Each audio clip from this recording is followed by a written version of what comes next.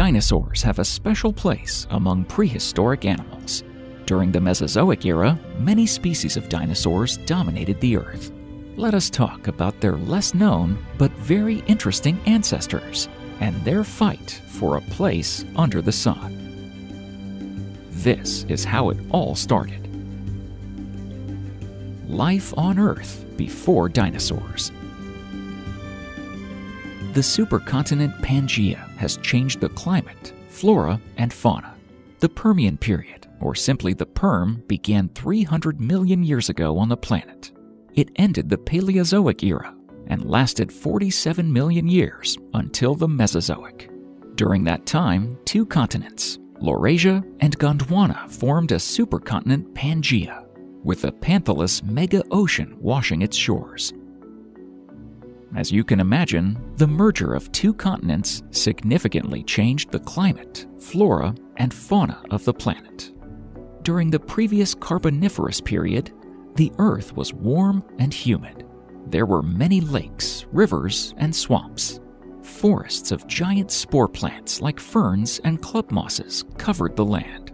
Trees had 1.5-meter diameter trunks and grew 10 meters tall. Mega mushrooms, prototaxites, could be seen through the haze of swamp vapors. Those green, blue-brown giants sometimes grew higher than a 2-story building. Cartilaginous fish lived in the seas. They looked like real chimeras. The distant ancestor of the shark, the helicoprion, was perhaps the scariest because of a dental spiral with 2 or 3 turns. Its body reached 10 to 12 meters, and the diameter of the dental spiral reached 90 centimeters. Its terrifying lower jaw was equipped with many sharp teeth. Despite all this, helicoprion teeth failed to break hard shells and ate only soft food like squid, krill, and shrimp. During that period, land animals were not numerous. However, some of them were big. Even insects were big and looked like monsters from horror movies. Imagine huge dragonflies, Meganeurites gracillipes, flying over a lake. Their wingspan reached more than 30 centimeters.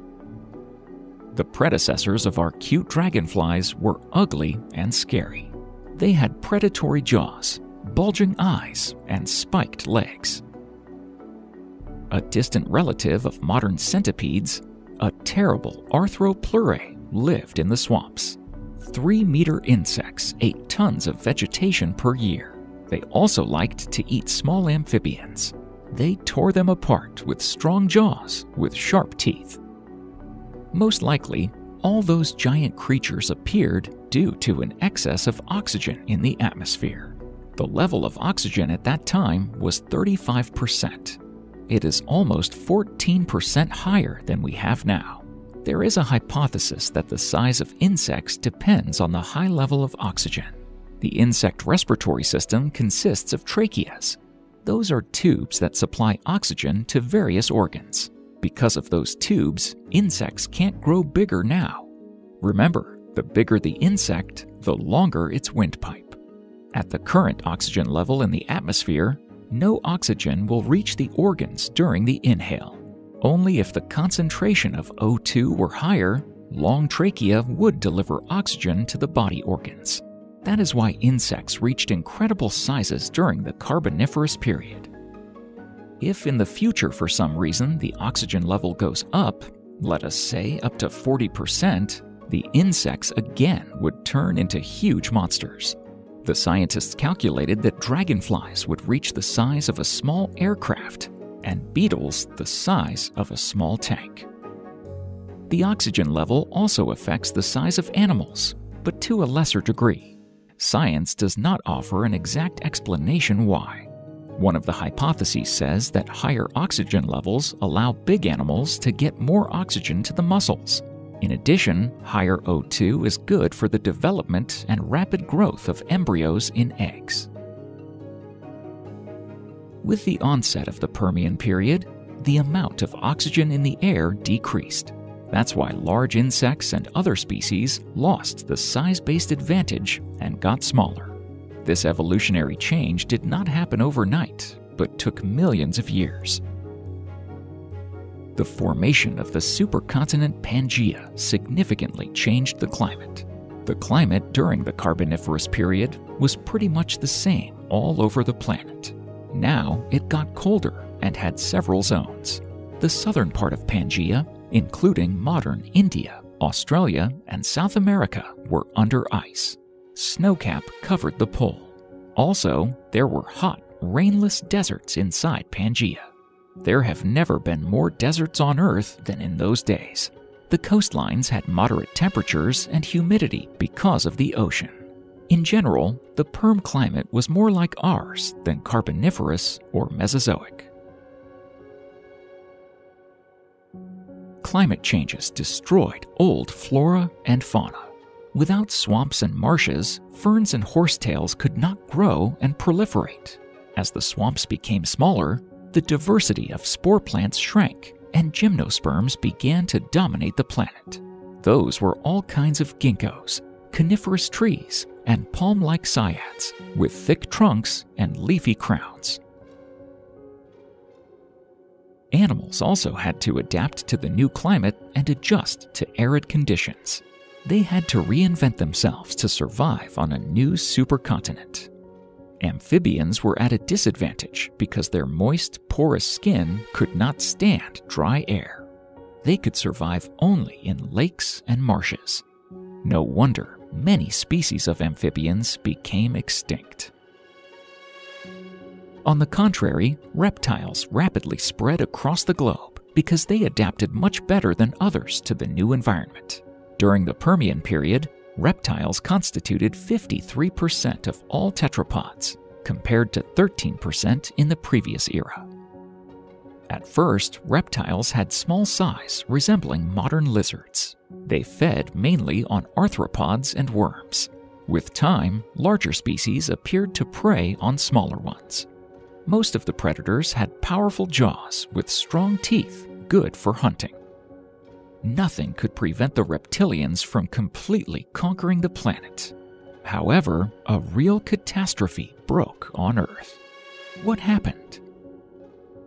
Let us picture the last days of the Permian period before the disaster. A 4-meter, 200-kilo Dimetrodon lived in a food-rich ocean. The Dimetrodon was one of the most successful predators of the Permian. Its sharp teeth, unlike most reptiles, consisted of incisors and serrated fangs.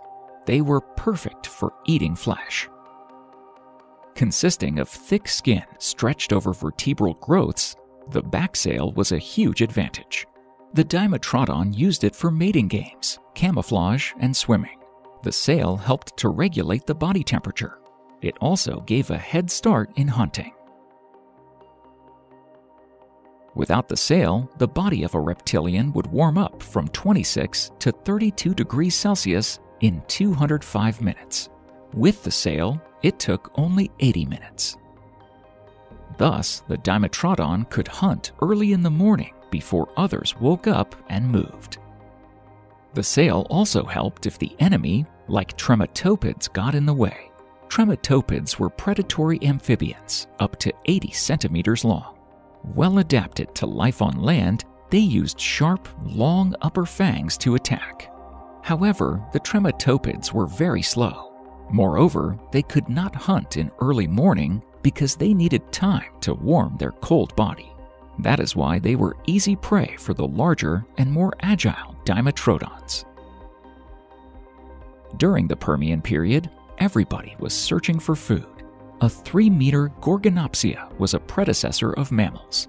It did not need to warm up in the morning because it was warm-blooded. In addition, it was partially covered with fur. Gorgonopsia also had saber-like fangs and a pineal third eye on the top of its head. It was like a periscope a reptile used for hunting at dawn. It was the best time for hunting. The Gorgonopsia also had a well-developed brain and cerebellum. It had good movement coordination. It also had long, straight hindquarters. The Gorgonopsia was not scared to hunt larger prey. Put all details together and you will get a picture of the most dangerous predator of the Permian period. The Gorgonopsia hunted even for a 4-meter herbivorous Periosaurus peacefully eating the tree bark. With sharp 15-centimeter dagger fangs, the Gorgonopsia could bite through the pineal bone armor of a clumsy animal. Its hunting strategy consisted of a series of attacks and retreats. First, it jumped on the prey, then bit off flesh and retreated. It attacked again and again until an agonized prey was dead. Cynodonts were another distant ancestor of mammals. Resembling otters in appearance, they were up to 60-centimeter reptiles. They were warm-blooded and furry. It meant that they did not depend on temperature fluctuations. Cynodonts could hunt at night when bigger predators were resting. Hunting together, they could aim at bigger animals and rarely left without prey. Their success depended on sharp teeth. Sharp fangs easily tore prey to pieces. Incisors captured and bit off the flesh. Flat molars with many cutting edges chew the prey. The thecodonts, who lived in the depths of Pangaea, had to move and search for a better place. The reptile looked like a modern crocodile with long legs. Together with dinosaurs and birds, it was the first ancestor of the crocodile. Some kinds of thecodonts could move on 2 limbs very, very fast. Imagine that the thecodonts traveled for many miles until they found a green oasis. There, they met herbivorous ethosaurs among the trees. Those slow and clumsy reptiles were also the forerunners of dinosaurs. They had shelled and spiked backs to protect them from predators like the thecodonts. However, they were also amphibious euschaliums. Those were easy prey for lunch.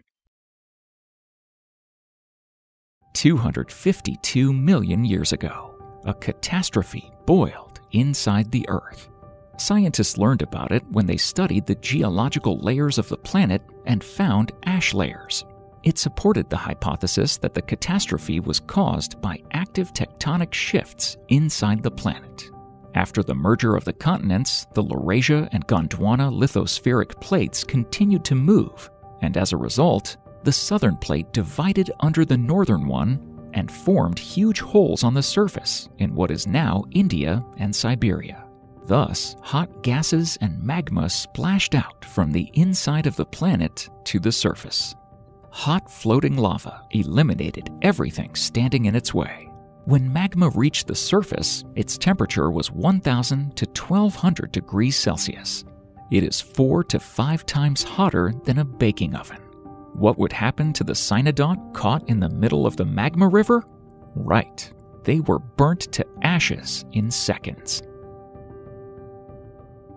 Eruptions set the planet on fire that spread so fast no creature could escape. Magma eruptions and earthquakes caused tsunamis. Tall waves would have hit and drawn dimetrodons and many other animals that lived in the oasis. Imagine that the thedoconts and echosaurs were lucky and magma and fires did not touch the oasis. Imagine there were only quakes and some dust storms. Even in that case, the clock was ticking and they were doomed.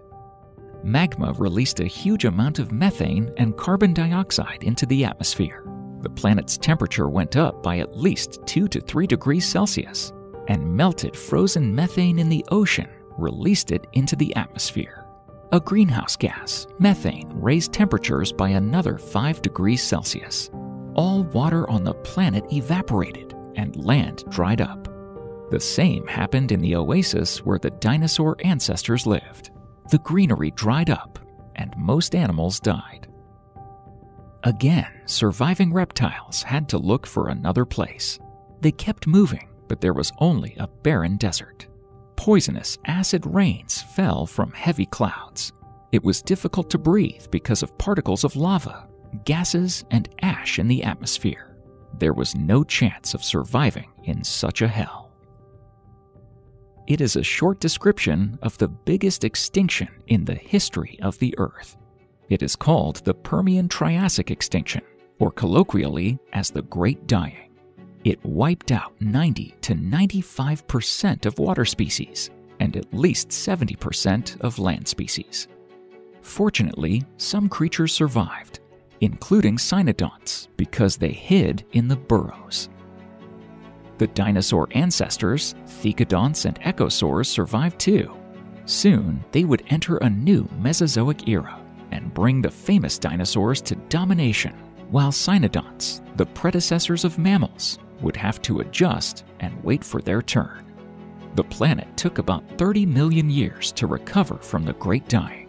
Animals had to change and adjust to new conditions, and it took a long time. As you know, evolutionary changes take millions of years,